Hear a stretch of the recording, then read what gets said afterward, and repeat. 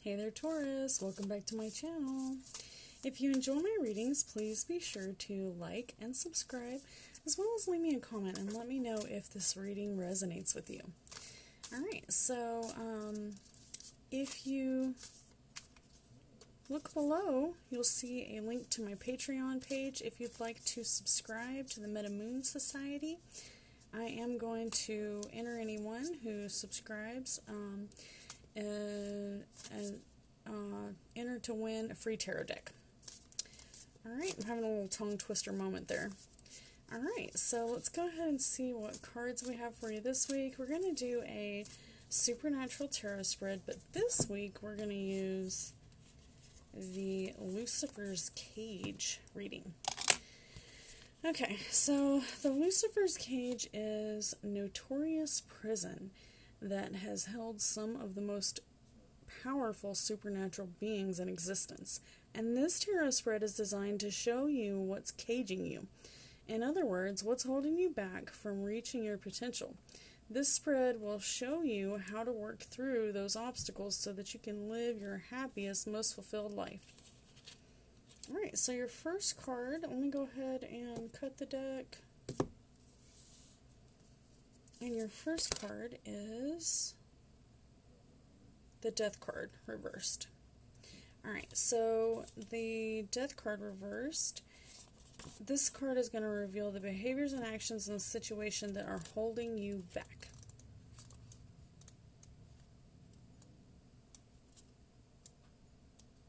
Okay. And alright, so I guess a lot of people must be feeling this way, because I just shuffled this deck like 10 times, and this is the second time we've got this spread now. Alright, so it says, are you resisting change? You know it's inevitable. Reversed, the transformation symbolized by the Death card is stalled. While it's natural to fear change, delaying the process won't do you any favors. So be brave and move forward. So whatever's holding you back, whether it be a position that you've been in for a long time, or someone or something that's stopping you from doing what you really want to do, it's time to move forward and don't look back. Alright, so the seal. Now, it takes 66 seals in order to open this cage, so it's going to take an act of Congress to get you out of the situation that you're in. And it looks like we've got just the guy to do the job. So Crowley is the King of Pentagrams, which is Capricorn, Virgo, and Taurus. So if this resonates with you, look to these people to help you. This is what's holding you back, okay? In order to break these seals, the tarot card reveals the action that needs to be taken in order for you to overcome this obstacle. The King of Pentagrams. Alright, so let's take a look at the King of Pentagrams. And it's reversed. So it says, the King of Pentagrams reversed suggests an imbalance in your relationship with wealth. Are you sure that you're managing your money well? Have you recently gotten into too caught up into materialism? Re-examine your relationship with your money. And be careful not to let your ego get tied up with your financial status. Okay, so what does your ego have to do with your financial status, right? So this can have to do with what other people think about you as to how you save or how you spend your money. So investments are something that I always encourage people to do if they're in a situation that they can't move forward. It can be a gamble. And as you know, everything in life is a gamble. But it might be worth it.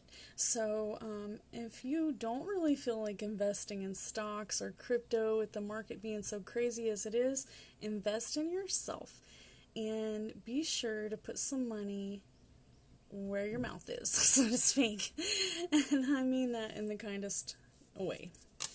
So, your last card is the Hierophant, which is the Taurus card. and it also is reversed. So that's 3 reverse readings now we've got going on here. And 3 reverse cards in a row, I mean to say. So let's see what the last one says. Breaking the seal.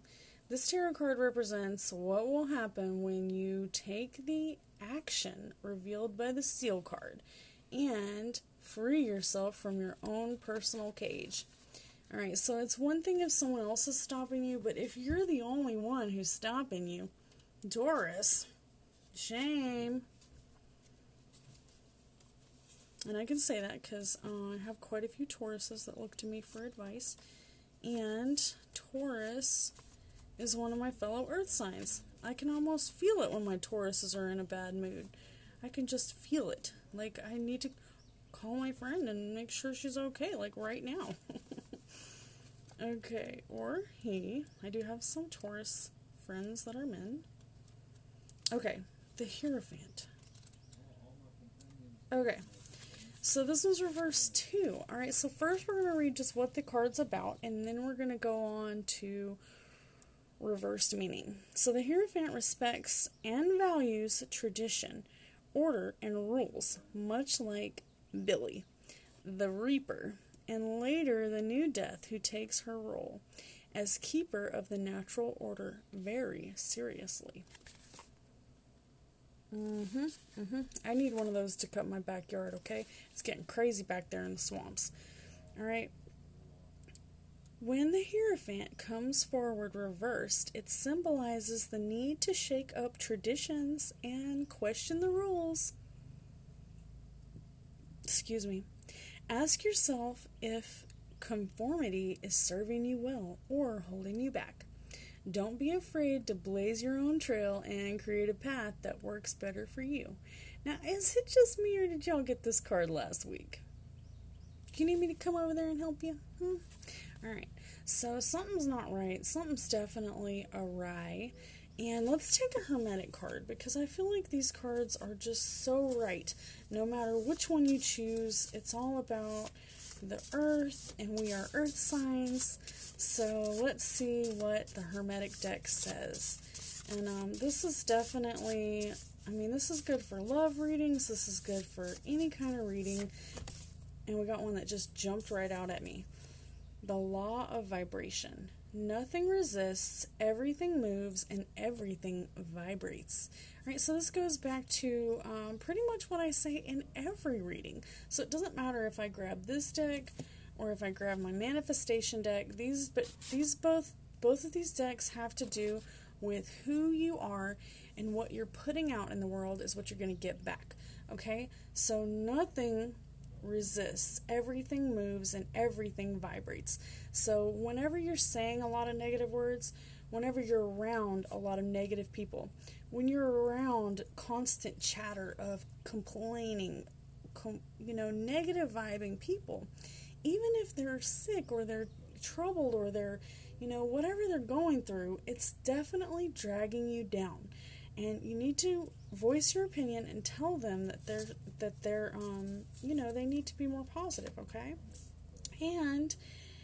Or cut the cord and start anew, all right? Especially if it's something that you've been struggling with for eons to overcome. Some things just don't change. But you deserve better, Taurus. And we all do. So make sure that you, cut that cord if you have to.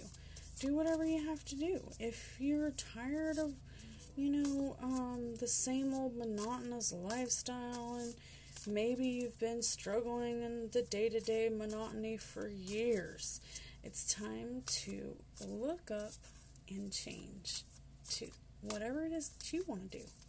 Put yourself first. Alright, put yourself first. You want to see what card just jumped out while I was reading your cards? The Seven of Cups. Alright, so normally I don't read this, but we're not even at 10 minutes yet. So I might as well go ahead and give you one more card. So let this be your love card. The Seven of 7 of Cups. 7 of Goblets. Alrighty. I love this card. It is a real eye-opener. Actually, it's kind of like the worst card in the deck, but if you get it, you know you've got to make change, which resonates with the rest of this reading. Seven of Goblets. Three of Goblets. Alright, we're almost there. Hold on. Okay, Seven of Goblets. The Seven of Goblets advises you to keep a grounded perspective when facing multiple opportunities or choices. Grand visions and goals are great, but be careful not to get so caught up in dreams and fantasies that you end up getting yourself into trouble. Now is the time to focus on one thing and choose wisely.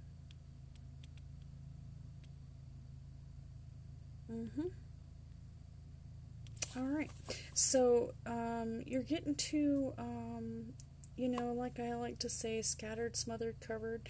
Whenever I get to the point, and I am the worst at this, I don't know if I have ADD or something, that I just can't focus on one thing at a time. I am always trying to multitask way too much junk, and I feel like it's the detriment of my success. So I have like 17 Facebook pages for different niches that I have concocted over the years. Some things I'm passionate about, some things that just interest me, but it really is too much. So go ahead and make a list of everything that you're trying to accomplish and mark some of those goals off. Finish them. Say, okay, I don't need to do this anymore. Check. Mark it off. Alright? Get your list out. Mark it off. Alright? I keep my little book right here. And I got all of my information right here. And it's saying do this and do that. And don't do this and don't do that. So make yourself a list. And just like Santa Claus, check it twice. And, cut out whatever you have to cut out. Okay? Alright, Taurus, y'all come back and see me next week for a new reading and guidance for the future.